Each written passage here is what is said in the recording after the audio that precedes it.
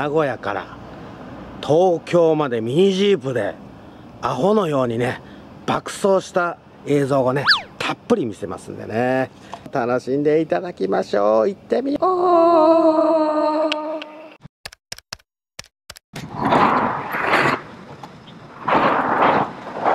今何をしとるかというと、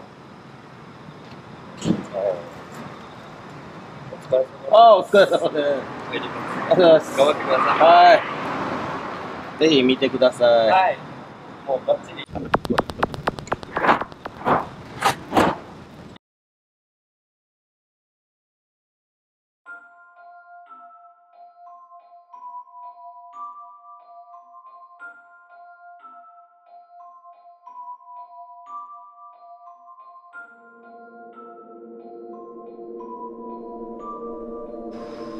ここが桶狭間だ。桶狭間もけもざま合戦場跡でございます。夜来ても電気がすごいついてるからそんなに怖くない。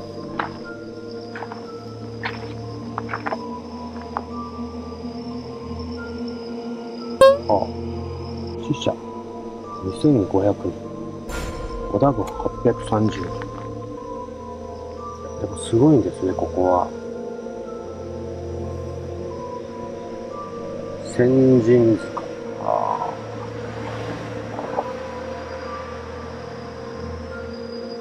これとりあえず待って。トイレありますね。トイレさっき借りたからいいな。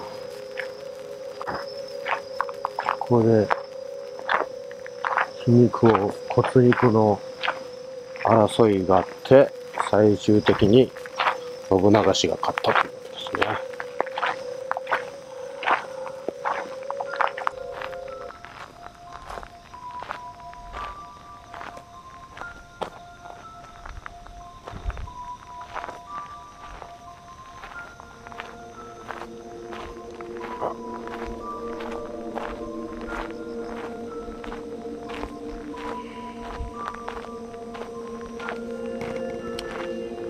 ここはスーツの出番はないな。ここはみんな成仏してます。だからここでふざけることは誰一人していいです。ふざけることはやってはいけませんよ、本当は。でもそれでもやったとしても、肉体をね奪われることはありません。安心しなさい。成仏しています。ではもう夜も更けてきたので、私はここから豊川稲荷に向かいましょう。名古屋、東京、ミニジープで爆走中の時。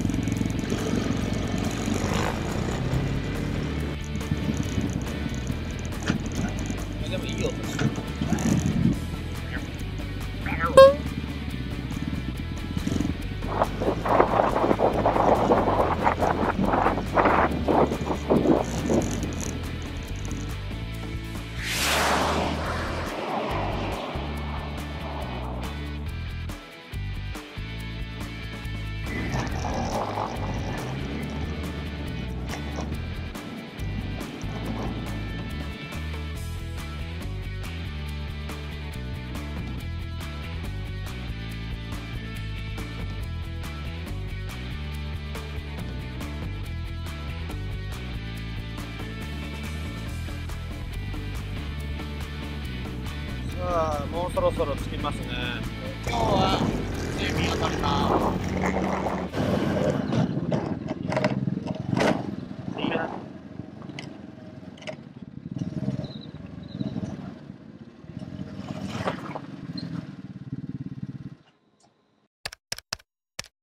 快活クラブ豊川インター店に来ております。12時間コースで、鍵付きの個室2500円ぐらいですかね。で駐車場もタダってことはミニジープとかも入れるし、もう最高ですよ。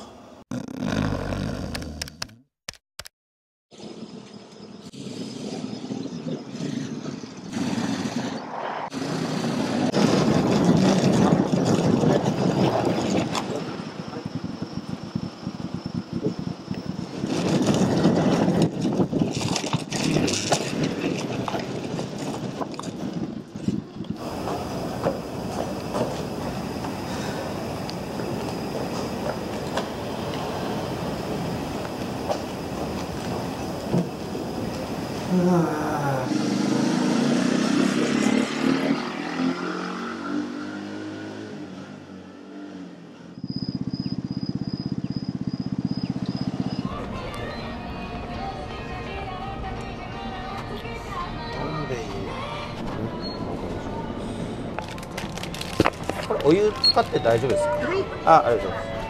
向こうの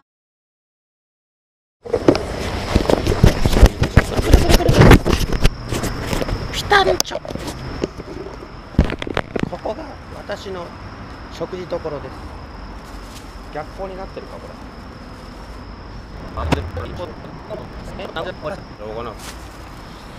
ですね、今豊川稲荷のね、ファミリーマート、ファミマです。ファミマすごい使うの。ファミマの人とね、すごいなんか、確かにもう止まったとこがファミマとかね、たまたま。なんで今ビリビリって言ってるの何かと言いますと、どん兵衛でございます。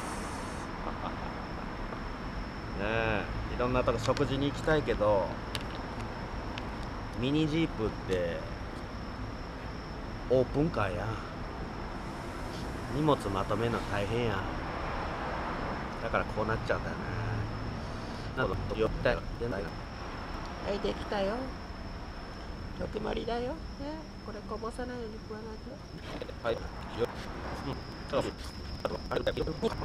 りあえず、名古屋から東京までミニジープでね、今ミニジープの上に乗りながらうどん食ってます。どん兵衛で、1軒目のファミリーマートはファミマの人、全体的に言えるのか分かんないですけど、駐車場でよく休憩してる。外で桶狭間の店員さんも声かけてきて、何してんすか、これなんすかこれ、これでソーラーで動くんですか、いやこれ LED です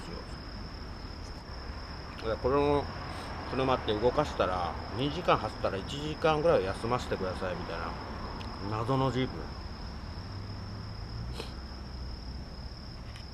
すごい、2時間走って1時間休ませるってどういうことやねんと思う。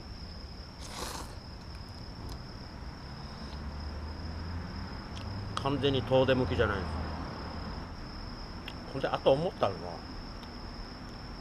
バイクの方がもっと早く移動できんちゃう。今回400キロ走りましてね、すごい天気気にしながら、本当はね追撮も来る予定だったんですけどね、台風で来れなくなった。ウッチーとキヨピコちゃん、本当はこの隣に車があって面白い会話しながら行こう。1車線しかないとこ、ダンプカー後ろずーっとついてくる。煽りじゃないですよ、1車線しかないから。やっぱ怖い。ダンプカーこう行ったらそのまま、もしかしてそのまま後ろからパッと出れるかもしれない。あら大丈夫ってね。ただちょっと首がもげてるかもしれないですね。そしたらね、次の日からちょっと鼻の奥のなんか出来物あったのがすごいでかくなる。呪われてる。桶狭間の呪いだ。こっち側だけ呼吸しづらい。誰の呪いやねん。うちはね、焼き鮭を今から食べようかな。美味しそうだね。焼き鮭だね。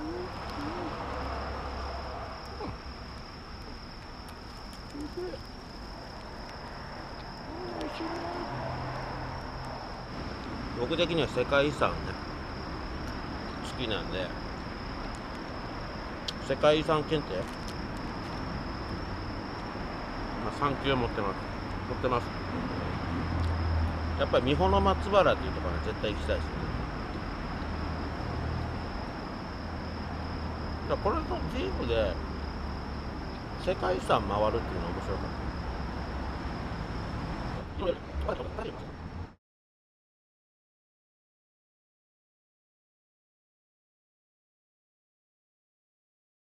また気が向いたらやります。飯食うときか、結局なんか質問あったら LINE でしてください。よくわかんないのも LINE で入るっていうなんか意味がわかんないな。というわけで以上です。バイバイ。めっちゃ喋ってたけど、うわすごいなこれ。ちょっと皆さん、めっちゃ喋ってたけど起動してなかったこれ。